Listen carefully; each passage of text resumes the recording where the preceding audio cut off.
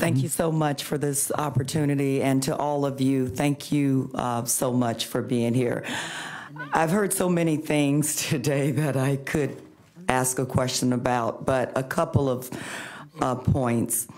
Mr. Brain, you said that you learned, first of all, to defend a set of values long before you learned to fire a weapon. And as a person who served as a police chief, I could say the same thing. I learned to defend the values and to understand the values of this country long before I earned or learned anything else. We have seen demonstrations, and I think we've already talked about that around the country.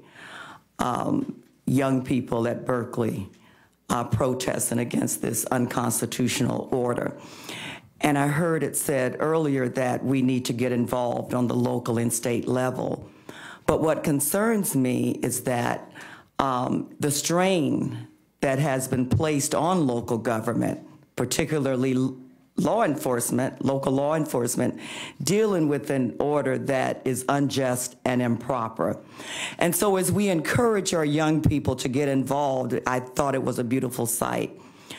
What also, as we encourage people to get involved, what direction and instructions, and how can we have a more organized effort so that they can be a major tool in moving our agenda forward? And anyone who feels like they can answer that question, thank you.